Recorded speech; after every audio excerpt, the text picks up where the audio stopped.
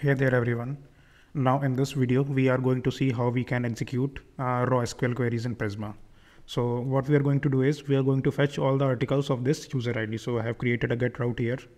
So let's try to do this. So we'll say await Prisma dot, and Prisma offers a utility function here which is query raw, and when you pass this query raw this backticks and followed by backticks, and inside this backticks you can write your SQL statement. So what we are going to do is we are going to start with pretty basic SQL statement. So which is select we'll say everything from articles,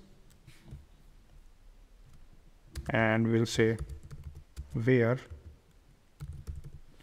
user ID is equal to, and we'll pass the user ID from params, which is request dot params dot user ID, and we'll store it inside some variable const result is equal to, and then we will simply return this result. We will say response dot JSON and we'll say result. So let's try to execute this. We will say HTTP, let's use this one for user 1. So hit send, and you can see that we have all the articles of user 1. So let's increase this. So yeah, you have all the articles of user 1. Now what we want to do is we want to fetch the user information as well. So we have to perform some joins here. So let's try to do this. So we will say select everything from articles, and we will say inner join, and inner join on user, and we'll say on articles dot user ID is equal to user dot ID, and then we'll say where articles dot user ID is equal to, and we'll pass this request dot params dot user ID.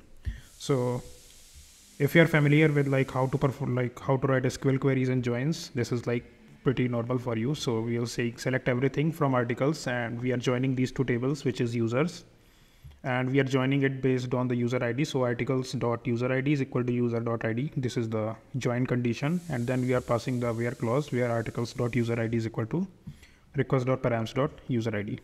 So let's try to hit send, and you can see that now we have email as well. So this is working. Obviously the response is not pretty structured, so you can write a custom logic to structure that response. So yeah, so this is how you can execute the raw SQL queries in Prisma. And if you want to learn more about raw SQL queries, you can go into this. We have this concepts here inside the docs.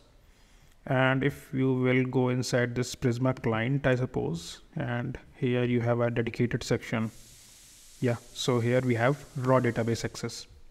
So inside, you can read about how to perform different things. So we have seen that raw query, how to perform this. We have this execute raw as well. So it returns the number of rows affected by some sort of operation, whether it's an update operation or a delete operation. So the response will be the number of rows affected. So this is where you can read about the raw SQL queries and how to perform those. So see you in the next lecture.